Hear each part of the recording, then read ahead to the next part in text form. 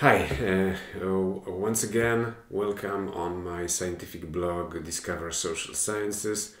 This update is more specifically addressed to my students at the Frycz University in Kraków. This week, generally, I want to prepare some tutorials, some educational material for my students and put it on my blog, because essentially we are at the turn of the summer semester. Most of my students this semester are supposed to graduate with projects. So each student or teams of students are supposed to prepare projects on the grounds of which they will be graded by the end of the semester. And in this update, I am more specifically, or very specifically, addressing the students who this semester are following, together with me, the course entitled International Management.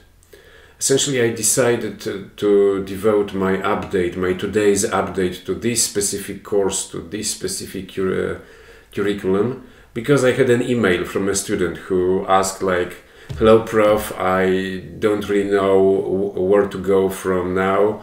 What direction should I take in my project? So could you give me please some explanation?" And you know, with me it is that thing that I am a little bit like a squid.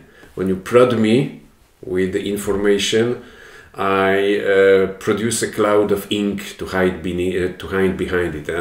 So as I received that email, as I tried to structure information in my head so as to answer something like coherent to that student, sort of in the flow, I produced a whole update on my blog. So before I go into the subject matter of this update, once again a reminder.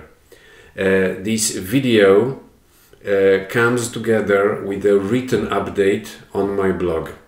So in the description box below the video you will find a link.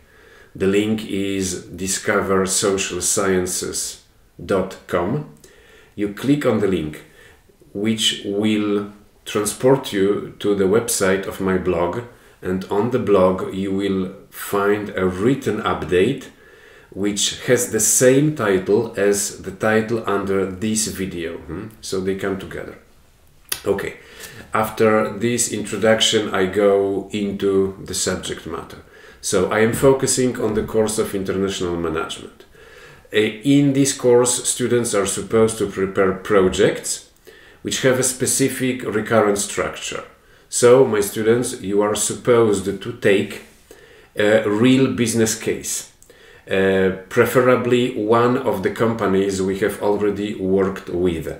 So I strongly recommend you to take either the case of General Electric or the case of EPAM. One of those two cases which have been already mentioned in the two e-lectures that you could find on the e-learning platform of our university. Then you take preferably the latest annual report of either of those two companies, and in that report you go to the section entitled Risk Factors, and the logic that you follow from there is to take one risk factor and to imagine something like an organizational response to that risk. The basic logic of that thinking is that if we know that we are exposed to some risks, we should try and shield ourselves somehow against those risks. If an organization is exposed to a given risk, the logical thing to do is to imagine some organizational solutions to provide for those risks. Of course, there are risks that you can simply insure against, or there are risks that you can hedge against, but there are risks which we commonly call operational risks, where really the best way is to shape our organization so as to minimize those risks, or maybe even possibly eliminate them completely. So that's the basic logic. Now, in that update, or in the written version of that update on my blog, I am focusing on the case of General Electric and on a specific risk that I have already signaled in the first lecture on the e-learning platform, namely on the risk that General Electric labels portfolio strategy execution, or risks connected to portfolio strategy execution. The thing is that General Electric essentially was created in the past as an attempt to put together all the small businesses and all the small inventions made by Thomas Edison. And since then, they operate along the same lines. So General Electric can be imagined as like a huge collective poker player who at any given moment has a hand of cards, and each of the cards in their hand is a separate business or a separate business segment, a technology. And if you have ever played poker, you know that in poker you have that moment when you can ask the croupier to exchange one of the cards. It jumped a little bit. So you can, in a game of poker, you can ask the croupier to exchange one of the cards in your hand against a card in the deck. And it is very similar in what we call business dispositions or portfolio dispositions in the case of General Electric. They have a range of businesses, and essentially they do business. General Electric does business by buying and selling entire businesses. That's the essential logic of such big corporate structures. In my first e-lecture on the e-learning platform this semester, I asked you to consider, for example, whether it is sensible to pursue the strategy that they announced last year to get rid of at least part of their healthcare segment, of all those technologies that they supply to the healthcare sector. Of course, now, in the context of that COVID-19 pandemic, you could ask who in their right mind would get rid of a healthcare business. Probably no one, huh? Okay, but that risk factor has been outlined by General Electric before anyone expected or before anyone realized that there is a pandemic coming our way. So, returning to that example, in that update, I am proposing you two alternative topics for your project connected precisely to that specific risk factor named in the annual report of General Electric. So, connected to the risk factor named portfolio strategy execution. Topic number one consists in asking yourself how you would organize a business